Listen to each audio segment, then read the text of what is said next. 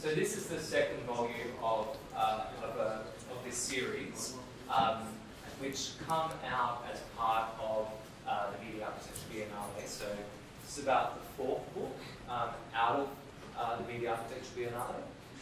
So this has been a kind of long project with my colleague Keith Glenda and several other authors. And the idea around this book was for it to be a monograph that showcased the different types of concepts, methods, and then also practical examples of media architecture. And so, yeah, we've been working this as part of the team over the last 18 months. And finally, so today, this is the first time Glenda and I have actually felt the book. We've seen the digital copy, of course, but it got shipped from Europe straight to here once it was finished. So, you know, it's pretty informal, and we really like a great opportunity to chat with everyone about this and the work that we've done. But what Glenda and I are going to do is just kind of give a quick overview of what the different sections of the books are, of the book is. So, yeah, I think we'll do that. So, the first part of it was around showcasing particular concepts in relation to media architecture, and then kind of go from there. So, Glenda, what can you tell us about the different concepts that the book's going to cover? Yes, so the concepts cover chapters including buildings as screens, networked space, the city as software, activating public places, collaborative city making, urban commons, autonomous agents, and more than human futures. So these concepts have been discussed, have been researched, have been presented, have been written about in different venues and, you know, amongst this community. So some of the key sort of thought leaders in the MAB community have written these chapters and collaborated by providing these key chapters in the concept section. Yeah. So, so as Glenda said, this type of work is based on extensive research within this field of media architecture. So yeah, the people that contributed to these chapters have actually done a lot of work in that space. But what we also wanted to do was, okay, we're talking about these particular concepts. You might have seen some of the media architecture awards in the project, and we'll talk about that in a sec. But what we also wanted to provide was, well, what are some of the methods, practical methods that you might need to undertake to address some of these concepts that have been done. So as part of this project, we also developed 10 methods, and these methods kind of have a description of what it is, and then gives you a practical step-by-step process of actually how you might use that. And our intention was that, so the previous books have definitely showcased media architecture projects, but it's more showing the great bits around it, which is excellent. We wanted this resource to be used not only as an academic text or something that a practitioner could use, but also the methods that they could apply for future media architecture projects. And future research. And future research as well. So it's not just for academics, it's not just for practitioners, it's for everybody, including anyone interested in media architecture. So Glenda, what were some of the methods? Okay, so we have urban probes, middle out workshops, which we may have co-authored. Yeah. Actor mapping, intermediation practices, annotated portfolios, digital storytelling, virtual urban prototyping, spatial prototyping, creating interest, and exploring social impact. Yeah. So those are the kind of the two main meaty written parts. You know, beautiful imagery as well. But a key part of the books, but also what's part of the Biennale, is the projects that are submitted for the awards. So these books normally come out after every 2 biennales, so there's a significant amount of projects to put in the book. What happens is it goes through a real vigorous process. One, people are submitting to the biennale, but then it goes to a jury, and then from there they're selected. So Glenda's actually, the last 2 biennales has been involved in the jury. Perhaps give us a quick idea to what that involves and how they eventually ended up in this book. Right, so the awards is open for practitioners, researchers, architects, artists, designers to submit their project to the awards.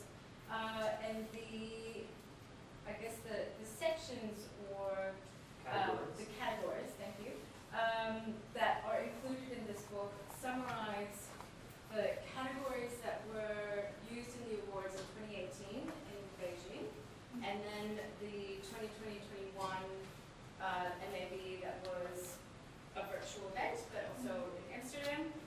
And so there were a couple of changes that happened between those 2 years. So we have the animated architectures, and there's 6 projects in there, so that was represented in both of those biennales. In 2018, we had a category called money architecture, and due to several reasons, in 2020, that category, or 2021, that category was replaced by more than human architecture. So there's 3 in money architecture and 3 in the more than human architecture. And what I mean by 3 is that there are 3 projects included in this book. And they're not just that those were the only ones submitted, those were the shortlisted and also the one that was the finalist, the one that was awarded in those in the awards for the MAB. The other category is participatory architecture and infrastructures, and that has 6, so that means that there was 2018 and 2021.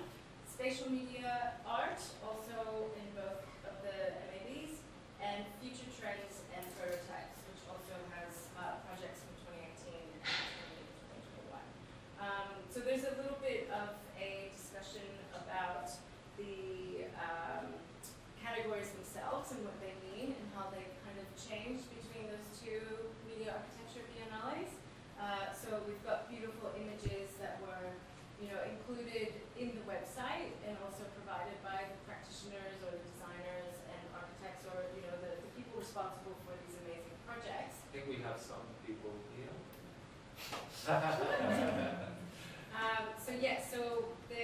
It's a really beautiful compilation of all of that work in a hard copy. And being part of the jury is such a delight because you get to see the richness of the work that comes from a real diversity across the globe. There's entries that come from all over the place, which is really incredible. And the jury consists of, a mix of practitioners, of architects, of academics, designers that are also representative of those global regions. And we have a bit of it's all sort of submitted and we get allocated to our categories, and we collaborate with, we get our category, we kind of discuss what we think, and then we all come together and we do a session where we present our, shortlist, and we go through a bit of a moderation process. And so it takes a few, for me, being in Australia, it was a few late night calls to go through the process, but it was a lot of fun and really exciting to see who the finalists are.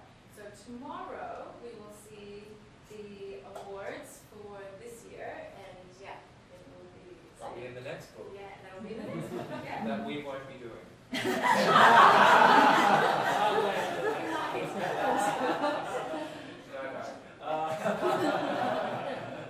I guess what I also wanted to say was that the incredible effort that went into putting this book was not just Glenda and I, but from a number of people. We have key authors listed, so those were people that wrote both in the concepts and the methods chapters, but we also have a series of contributors that might have just worked on a method or a bit of a concept. So we've acknowledged everyone in our book for that. One last kind of thing and plug, and we'll hand over to the next person, was we, as part of this, we have a companion website made. So our companion website has the marketing for our new book on the front page, which is quite well done. But what we also wanted to make available, particularly for students, was the methods. So all of the methods are actually available, including, I might just click on our method.